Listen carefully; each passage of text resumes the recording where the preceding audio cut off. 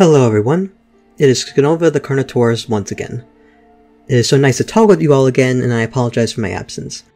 I don't make content until I'm motivated enough or bored enough to do so, so here we are now. For once I'm dabbling my feet into something new. A book review, of all things. Keep in mind that I'm not much of a reader. I hated English class growing up. But I would not be making a video on this if I didn't think it was worth checking out. This story is called Prehistorica, The Raptor's Tale, written by Jack Blackburn and illustrated by Sumer Saeed and Shian Greyer. I apologize if I butchered any of your names. I'm good friends with both Jack and Sumer, and have heard of this story well in advance and loved the concept, even before I knew it was going to be an actually published book. So when Jack approached me with a free copy, I could not say no. As one science communicator to another, thank you for your generosity. That is also the type of format I'm going to be covering this in today. It's going to be partly a review, but also an overview of how this story handles and dissects a lot of tropes associated with dinosaurs in a more nuanced and realistic way than was usually seen, which is from what I understand one of the big reasons for the story's existence. But I'm getting ahead of myself.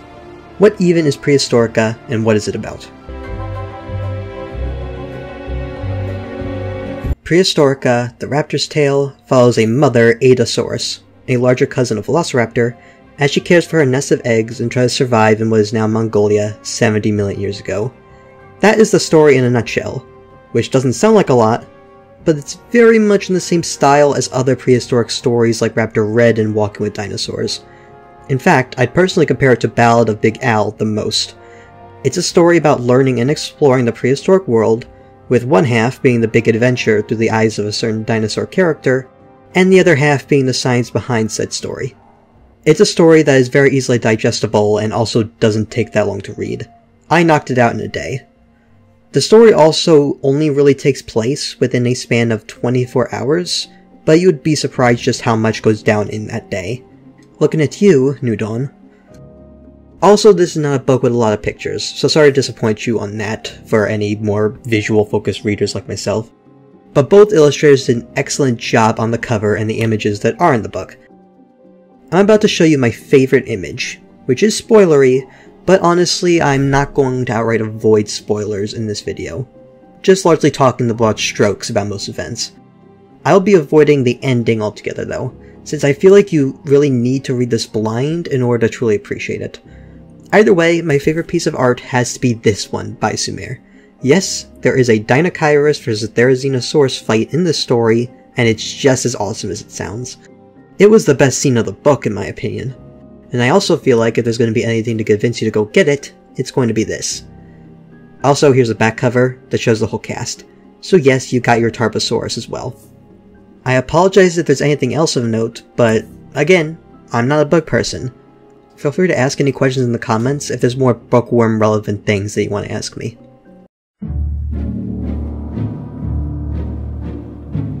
As stated before, one of the themes of Prehistorica, The Raptor's Tale, is that it heavily approaches a lot of things seen in dinosaur media before, and manages them with more intricacy. And one of these things is the climate of the Nemeth Formation, where the story takes place. I can understand as a casual dino nerd for why you'd be very confused as to what the habitat things like Therizinosaurus and Tarbosaurus lived in. In Chased by Dinosaurs, you had this mix of desert and rainforest, and in Prehistoric Planet, you seem to have the same general region be described as a desert, swamp, and forest all at once. So, which is it? The story portrays the Nemeth Formation as what it actually was. A temperate floodplain with scatterings of trees and large swamps and water bodies that Dinochirus loved to be by. As with any temperate climate, it had the same seasons that we see today. It wasn't particularly hot, and during the winter it got cold enough to where there would occasionally be snow layering the ground.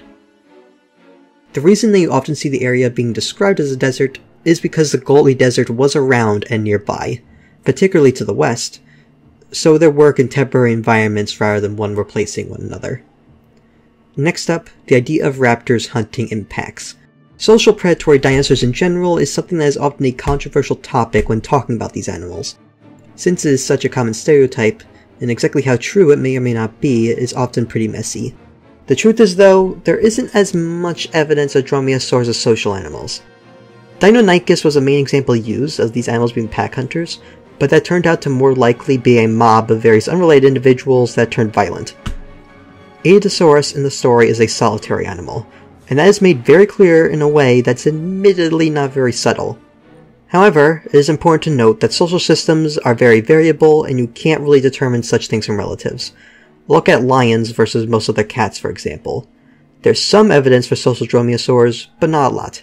Velociraptor has evidence of hearing acuity akin to social bird species.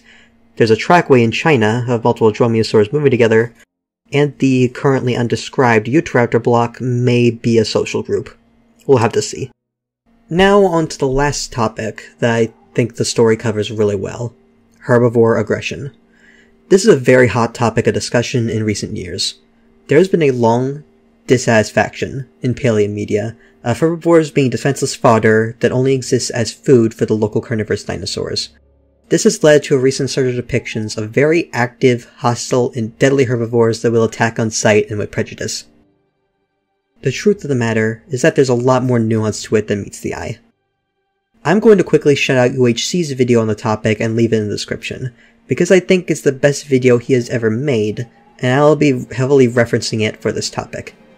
The truth is that aggressive herbivores very much do exist, but that's not all that they are.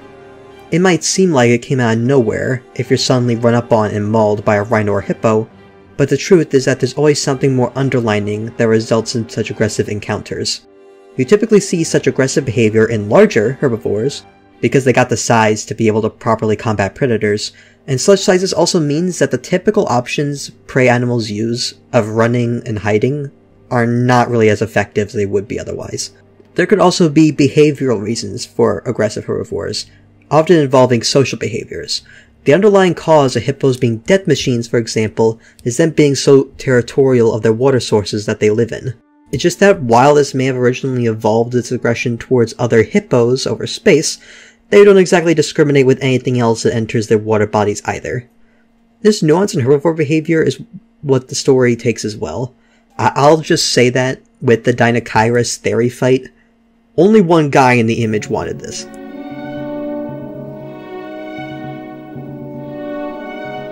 I would like to end this video on the one negative opinion I had in the story, and that's one of the main sources of conflict that happens later on. There's a series of circumstances where the Aedosaurus is in very real danger, but she can't exactly run away or keep quiet in her hiding place because she is delivering another egg. It's kind of framed like that one scene in The Quiet Place where the mom's struggling to give birth while the monster's literally right there. I don't know if it's just me, but that really felt out of place and kind of took me out of it. I'm sorry if this seems a bit out of place in the video itself also, but I feel like I had to mention at least one thing that bothered me as a source of critique. It was my only real issue with the book, and I adore the rest regardless. I hope you all enjoyed the video. You can find the book on Amazon, and a link will be in the description. I would have enjoyed this story in middle or high school, so for any parents out there watching this, it gets my seal of approval.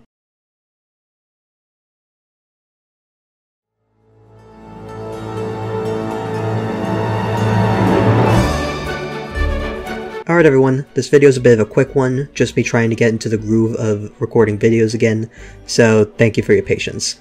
I would like to thank my patrons, Brute Wyvern Dino, Carnotaurus Gun233, and Ceratosukis Acrogiga 2004 for the generous support. I'm very sorry it's been dry of content lately, but that's the nature of this channel and how I make content. This is meant to be more of a donation system if anything. Thank you.